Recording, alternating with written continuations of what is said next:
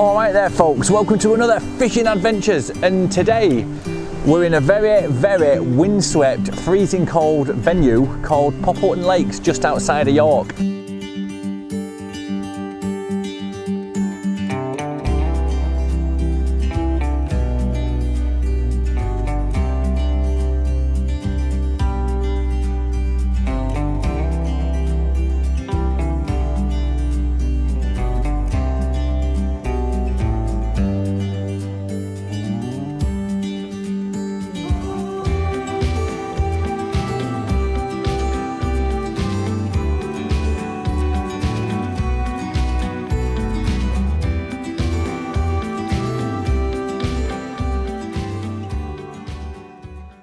It's a venue I've never fished before. I had to walk up here yesterday and it looked really good. There's 4 lakes up here. The one I'm fishing on today is called Railway Lake, and basically it's called that because there's a railway line just the other side of that fence.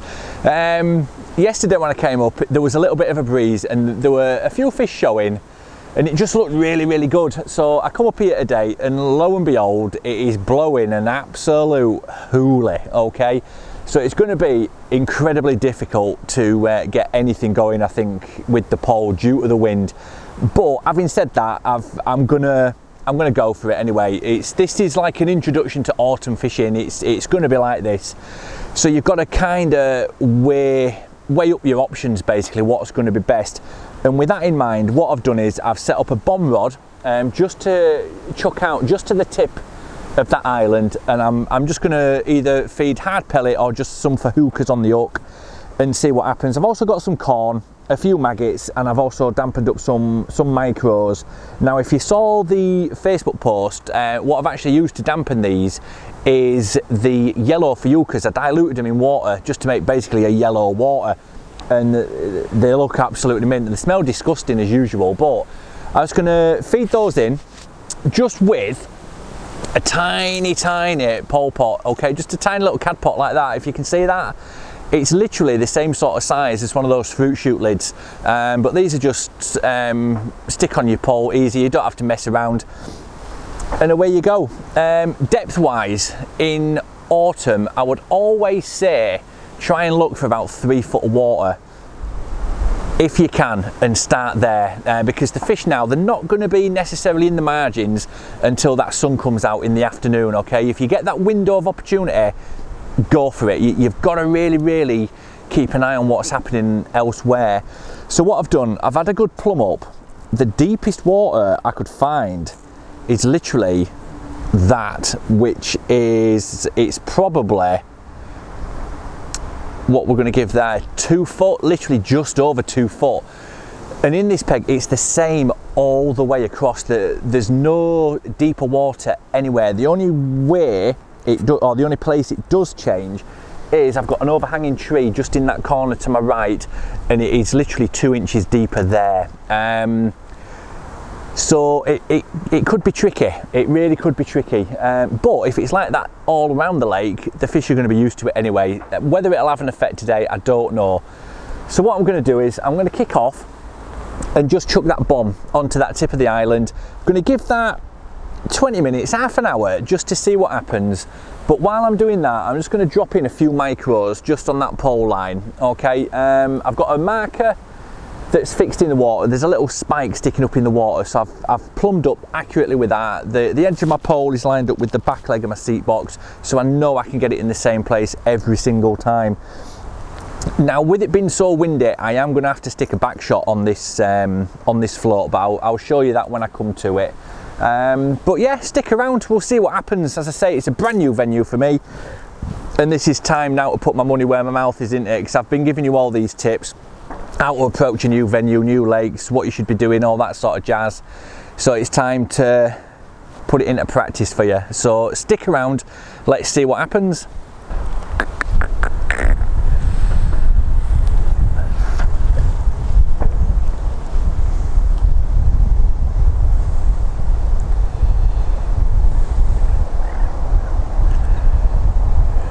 Right then, so that is in.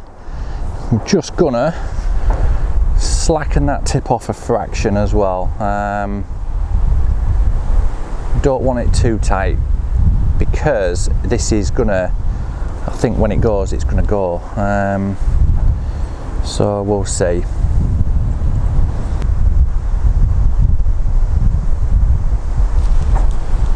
There we go, fish on.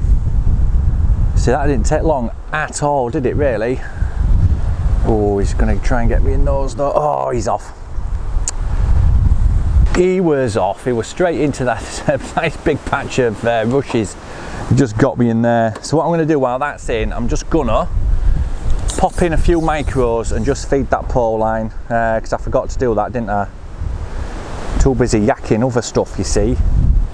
And we'll start just trickling a bit of bait into there. A few of these micros, not many, just enough to get some in there.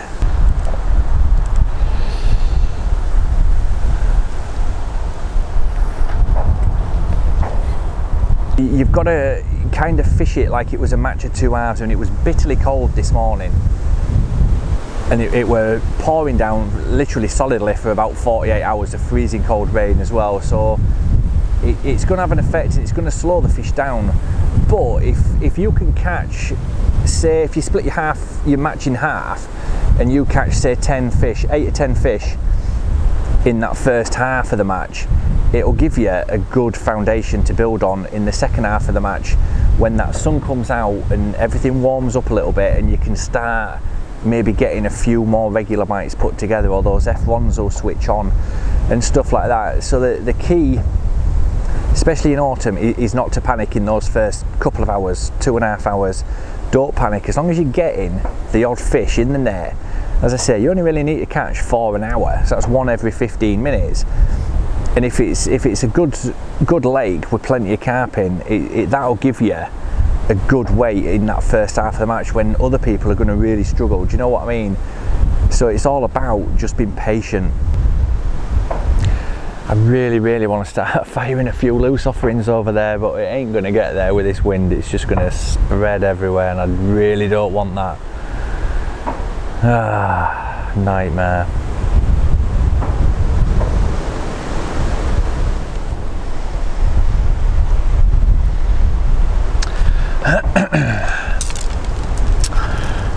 Right then folks, so you can see how windy it is, okay, and what I've done is that I'm going to put a back shot on here, okay, because I've got not much line really between pole and pole tip, pole float and tip rather.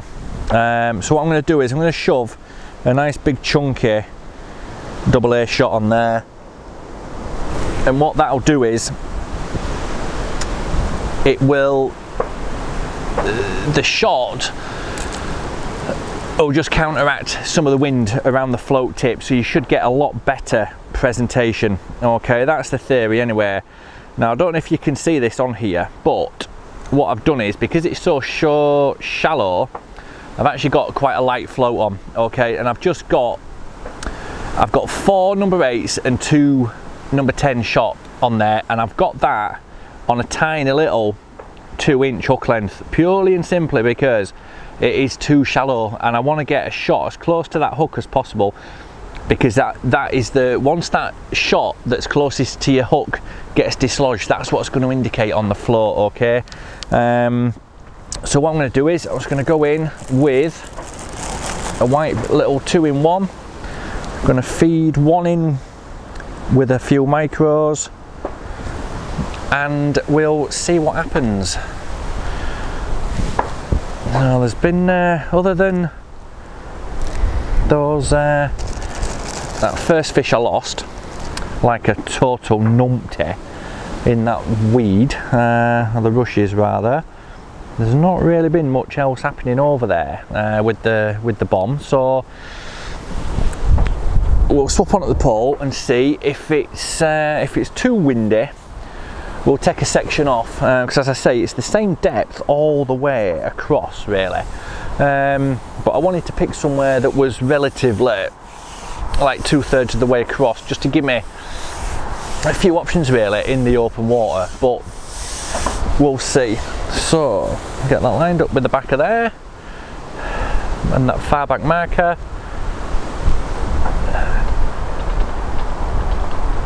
Drop those in.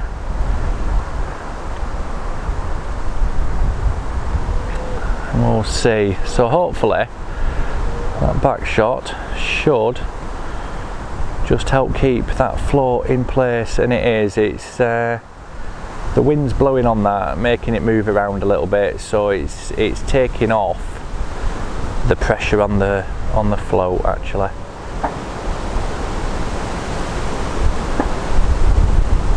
As I say, these conditions are horrendous. Oh my days, man. Oh man. Has bait come off? Yeah, it's had a bite then and missed it, but it's it's almost too windy to fish out there.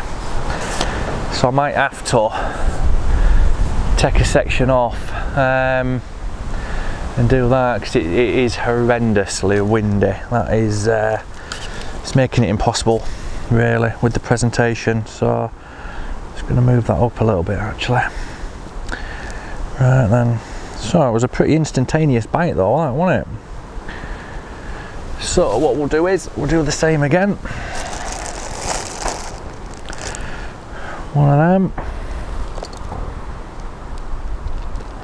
a few micros, and a white one on the hook. And again, it's this time of year where softer baits are going to work better basically, because they're easier for the fish to digest. If you feed them hard pellets, they'll probably have 3 or 4, then they'll get full and they'll go away and digest them. Whereas with softer baits, it's easier for them to digest it straight away. It's like maggots. You can feed maggots quite heavily in winter and not fill them up too much, and it's the same with corn and stuff like that. Even though corn is a big bait, you can feed a little bit with it with some micros. Oh man, oh, this is totally horrendous now. Right, I'm thinking it's going to be easier to fish with a section less. I'll take that off. Anything to aid presentation is going to be key, especially in wind and stuff like this, because it's not just constant, it is gusting. And as you can see, it is horrendous. But on days like this, you've got to make the best of what you've got, basically. So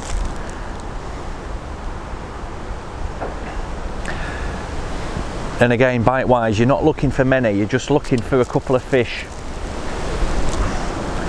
just to keep you ticking over, basically.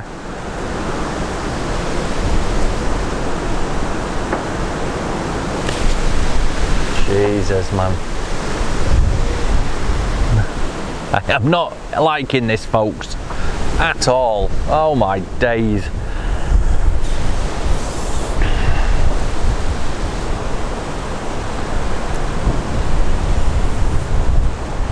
What a nightmare. So it might even be worth knocking another section off actually. We'll see. I'm going to use the same far back marker anyway.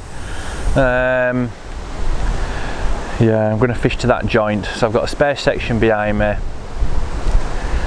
Lad who came round to take the peg money today, he sort of like said that was ideal distance, about 5-6 meters. So we'll follow his advice as well.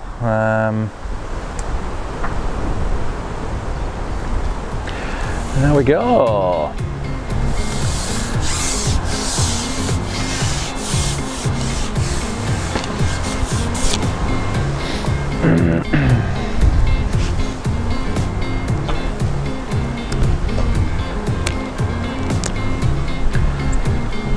So it's like a decent fish.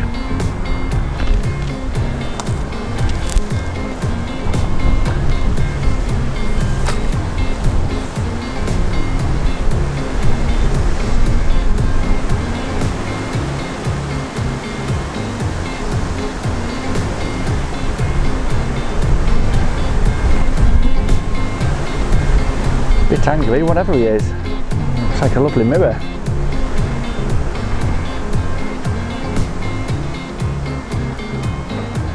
Whoa, he's trying to get me in that snag down there. Come on.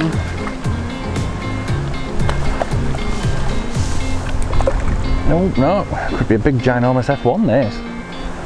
Can't quite see. Whoa, come on.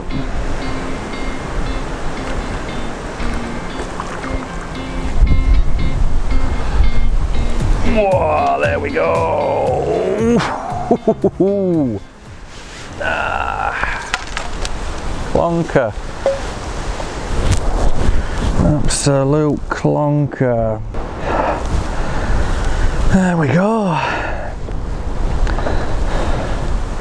There we go, folks. So yeah, decent, good start that, an absolutely good start. And there you go, my friend. Perfect. And that's what it is all about, is just trying to get off the mark, basically. Find a few of those early fish. Hopefully there'll be a few more there. Settle into that rhythm and just keep plugging away, basically. Well, that's a great fish to start with, and that more than makes up for losing that one in the rushes earlier on the bomb. So I'm going to go straight back in. Little press of micros, one of the 2-in-1s, and away you go.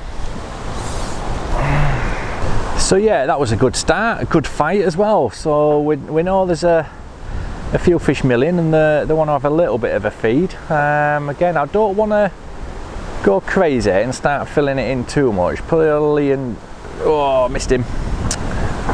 Dang it. Is there a bait still on there?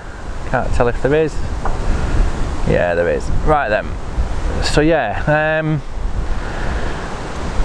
yeah, there's a few fish there now, but I still don't want to start feeding in loads. We're just gonna have to feel our way into it and just see, because I don't want to kill it off, especially with this wind, because it's going to be difficult to start up another swim, especially on the pole. I don't want to be messing around too much, so I'd rather feed a little bit, get a fish, feed a little bit more, and just feel my way into it that way. I don't want to attract a ton of fish into my peg. Ideally, I want to be just fishing for them one at a time, if that makes sense. And there we go, straight away again. And just attract him in. If you get tons and tons in there competing, the chances are you're going to mess your peg up. Whereas if you're feeding a little bit with each put-in and stuff, it's just makes it a little bit easier, really, to manage. Oh, get in the net. And there we go. That's a nice common.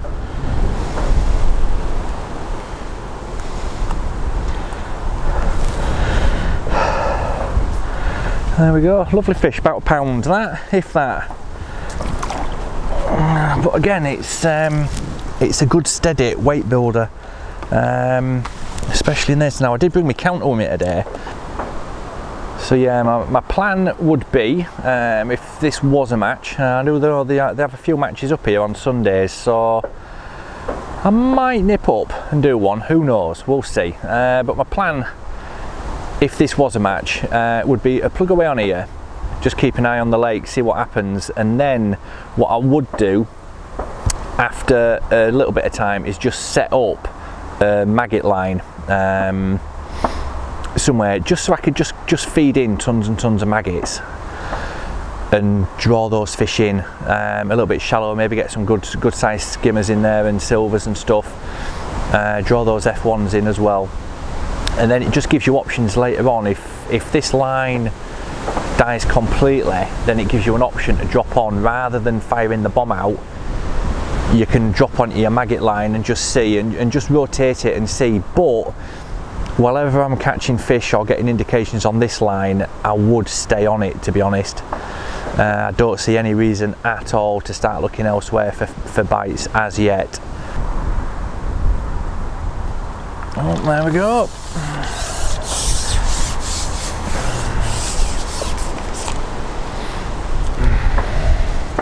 Oh, that's a nice bream, is that?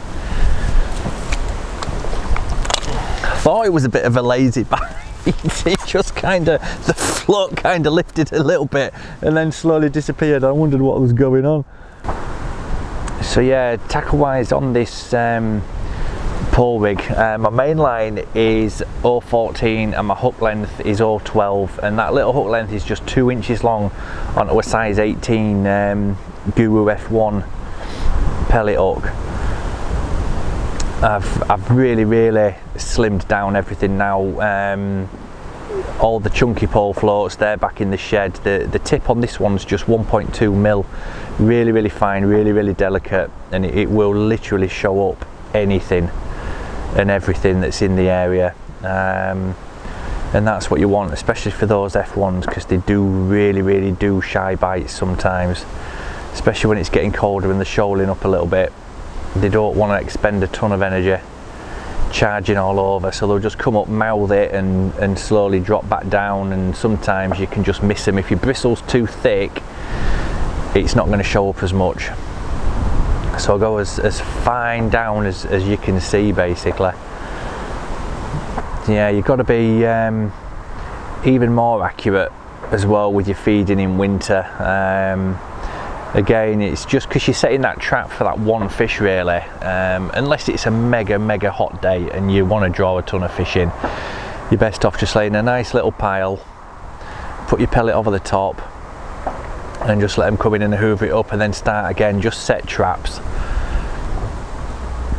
I found it really does work best. So if you're enjoying the video and you want to see more, hit that subscribe button, hit the notification bell as well, so you'll be aware as soon as we upload any new content. And if you want to get involved on our Facebook page, just click the link below, join the group and get involved. Let's give this another 10 seconds. 9, 8, 7, 6, 5, 4, 3, 2, 1, 0. Oh bloody hell! I had a bite then and missed it on the 0. I knew that'd happen. I hate it when that happens. And now I'm in a massive tangle.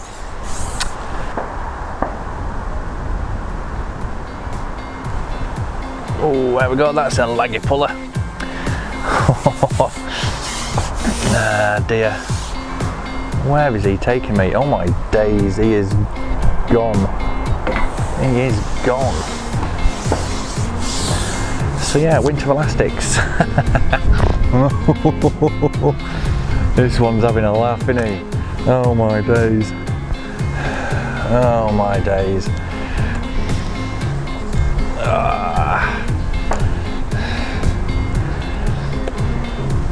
Ah dear. So yeah, the bites can take a little while to come, but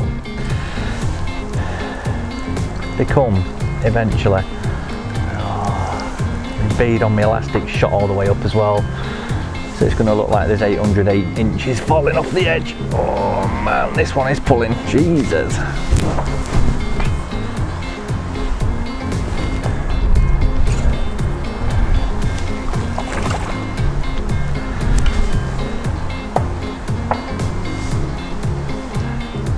Yeah, this is just an 8 to 10 Dan's pink solid elastic, and it's absolutely perfect for winter.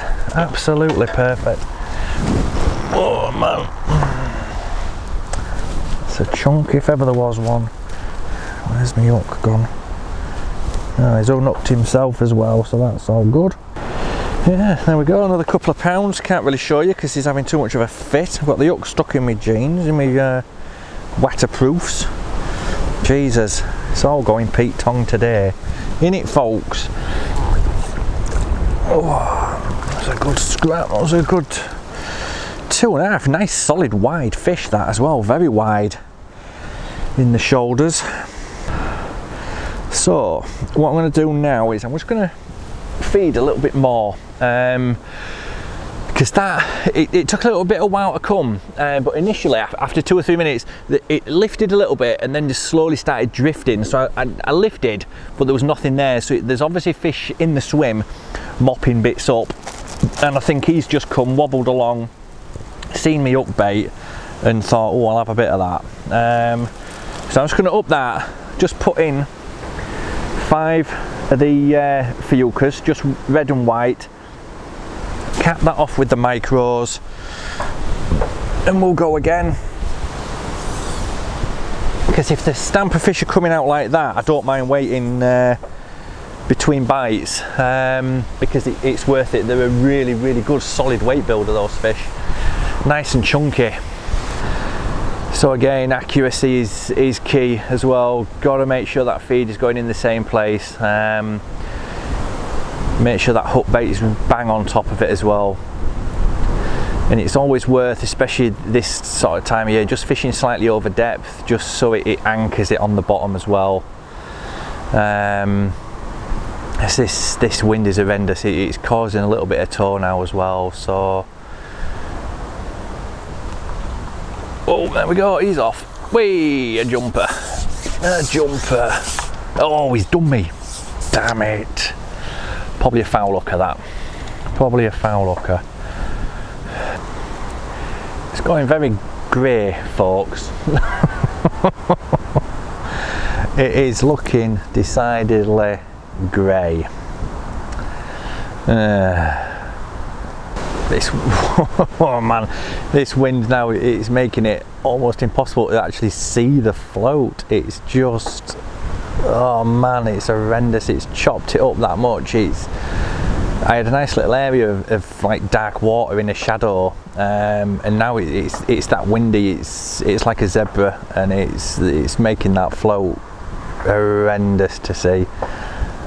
Absolutely horrendous. So this has been in about 4 or 5 minutes, and it took less than that when we were getting the bites earlier on when we first tried it. I have got a different hook bait on. I've just gone with a hard pellet, but we've had a couple of liners, but no bites or anything like that. So it's telling me there's fish in the area, but they're not wanting that particular hook bait. So what I'm going to do is I'm going to bring it back in, swap back over onto a couple of the white neons, and see if that makes a difference. I'm going to give that 5 or 6 minutes on that. If we don't get a bite with that, what I'm going to do is I'm going to pop on a bit of corn and just see. And it's you keeping your options open, just trying new things rather than just sat here waiting for that one fish to come along. If you know there's fish there but they're not interested in your bait, try something different. Give it a couple more minutes, but try something different. Always have something else as an option,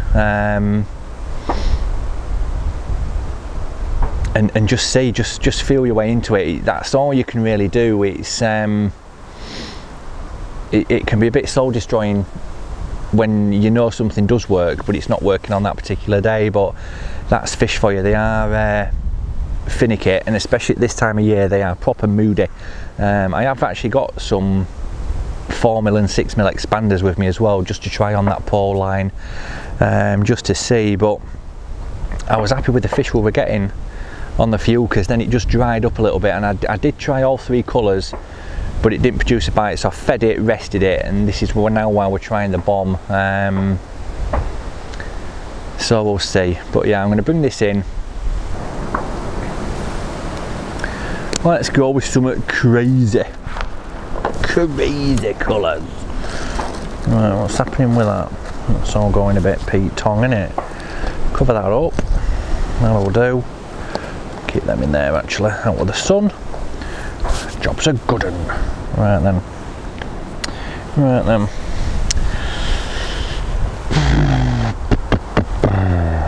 Wowzers.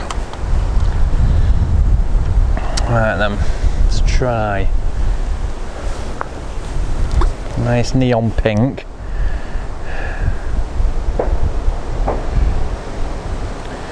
See if we can't instigate an angry bite, because that would definitely pee me off if that turned up in me home. I'm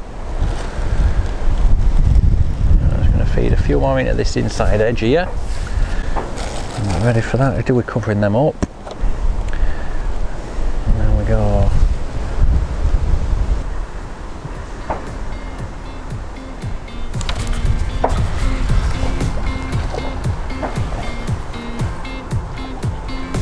we go. Tempted him at last.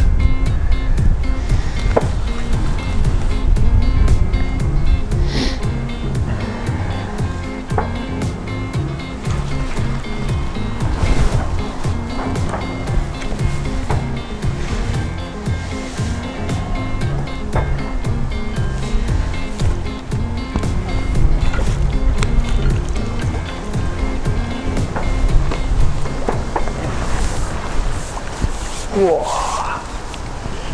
Beauty, beauty. Look at that, that's a clonking fish. Lovely, lovely condition. Beautiful fish. Look at that. Can't argue with a condition like that. Absolutely beautiful. And that was on the two pink neon Fiukas.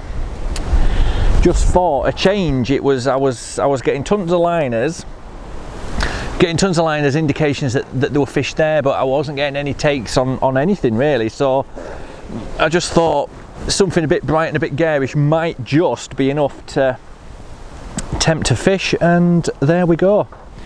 Proof in the pudding. It's always worth changing baits and trying different things. Just keep your options open. There's no point sat waiting for something to possibly happen when you can be trying different things in the hope of actually making something happen. Do you know what I mean? It can be difficult to keep that mindset of I've got to change things, I've got to keep trying things, but once you've got it and once you're into that habit and the routine of doing it just becomes second nature. And after a certain amount of time, if nothing's working after 5 minutes, you think, right, I'm going to give it a rest, I'm going to try something else. And again, even something simple like changing hook baits can have a massive difference. So all about keeping your options open, especially this time of year. Trying to look for when there's a bit of a die down in the wind, just to get this rig back out where I want it really. Ideally I want to be fishing in that mid-water, middle of the peg, but it's horrendous with that. Oh, and a bite straight away then. Did that bait come off? No, good. The fish there, it's just presentation is absolutely horrendous. So I've got to kind of pick my moments when I can drop into it on the pole. Hopefully if it dies down a bit now, the wind, we might be able to string another 3 or 4 fish together, just to give us that little bit of a boost, because there's tons of bubbles coming up now. There's fish definitely feeding down there.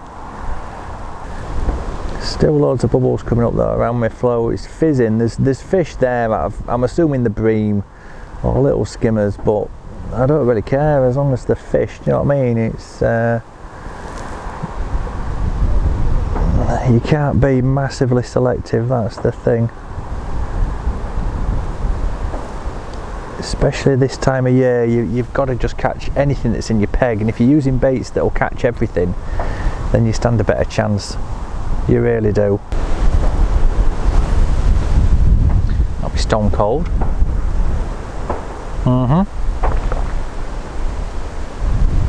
Whee, there we go.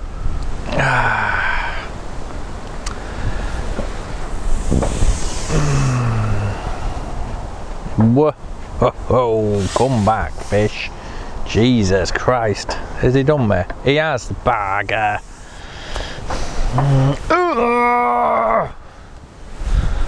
That was a proper clonking fish as well.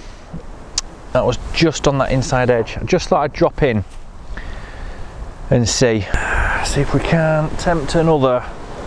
It's just too precarious now to try and fish that middle line. It's crazy, absolutely crazy.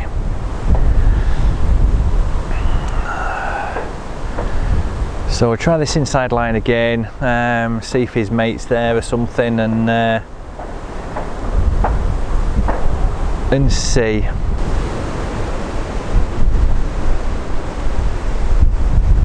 Oh, there we go. Oh, he's a proper beast, this one.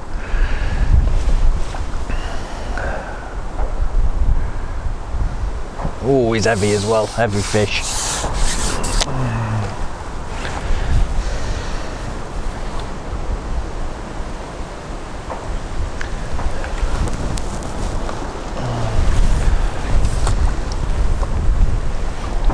Whoa, there we go, straight in the net. Not much of a fight, but God, he was a plodder. He was a plodder, this one. We'll see, there was quite a bit of feed in there, not a huge amount, and I've not been feeding it often, only when we've dropped in on it, so there's a chance there's going to be a quick fish to be had, I think. Hopefully, that's the plan anyway. Oh, I missed him, damn it. That back shot is really helping though as well, just with the presentation helping keep that float still, just where we want it.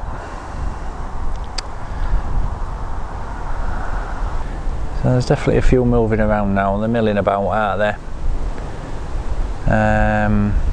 So they're going to be milling around that point of that. Whoa, there we go. Yay!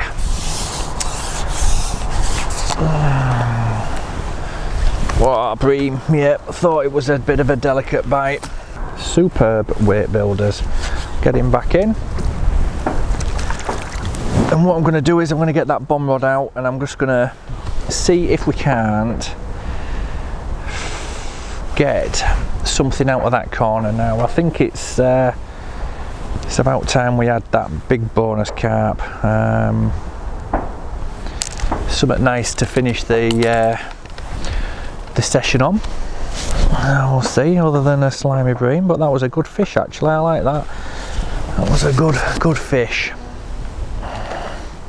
Wow, there's a few topping out there, look. And yeah, there we go, look, just two white Fuca neons on the bend of that hook.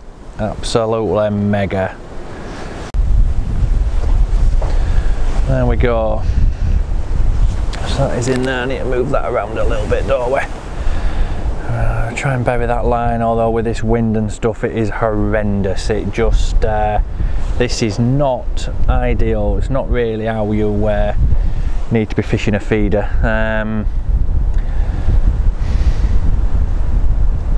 Or a bomb even. Should always have that tip as close to the water as you can physically get it, but I would there's just no way I can do that today, unfortunately. We'll see, just try and flatten that bend off as well.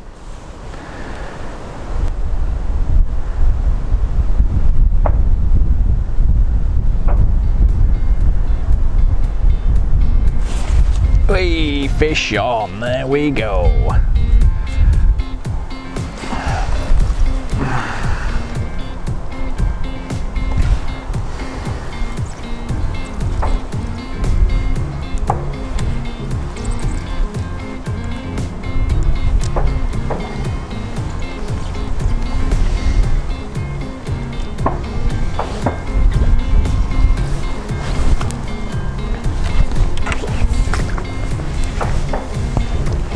Nice chunk as well.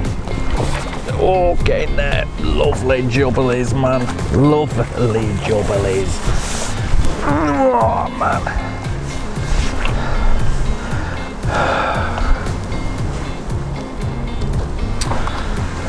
There we go, folks. Absolutely lovely fish, that. Lovely jubbly. Right then, get him unhooked. It's been so hit and miss. The wind has been horrendous. I mean, literally horrendous today. It's been blowing a gale. You couldn't really fish the pole accurately, just because presentation suffered with it gusting. If it were constant, you could probably work with it, but it were gusting, and then the sun had come out and you just glare out the water completely. which was a total nightmare, but we've strung together a good few fish, and that's what it's all about. It's you can't rock up in autumn and expect 100 pound out when the weather's so iffy and up and down and stuff like that. You've just got to work for it and maximise every opportunity, really. Again, starting really negatively, setting little traps, fishing for bites, and just keep repeating the process, really, and you'll soon get into that rhythm and work out what the fish want. And hopefully after lunchtime, after 1 o'clock, when the weather changes and the sun comes out, that's the time to start feeding. So always have like a backup ready. I mean, I've got a pint of maggots with me. I've not even fed any. I've got some corn as well as a change bait and some expanders for the hook, but I've not really used them. I didn't feel that I needed to set up anything else other than the lines that I've got set. I just had a massive liner then on tip, and it's worked well. But again, think about the baits you're using at this time of year. A couple of 6mm pellets will fill a carp up and then they'll go away and digest them because it's colder.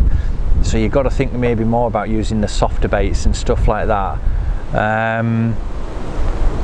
So yeah, just feel your way into it as always, really, is what I'm trying to say, I guess, and just keep your options open. But if you've enjoyed the episode, give it a thumbs up, leave a comment below as well, because that's always good. I love having a chat with you guys. And if you haven't already, hit that subscribe button. And when you do, make sure you hit that notification bell as well, and you'll be notified as soon as we upload a new video or post something in our community section. And again, if you want to get involved on Facebook, come over and have a chat with us on there. There's a link in the description. So, still getting the odd little tiny tap on this tip, but it's frustrating the pants off me because it's not going around. I'm into the last dying seconds of this session. I've got literally 1 minute left, and then I need to pack up like Billy O. So if ever you needed to pray to the fishing god, it's now, because I need that tip to go around. I need one more bonus fish, I think, and then I'll be happy.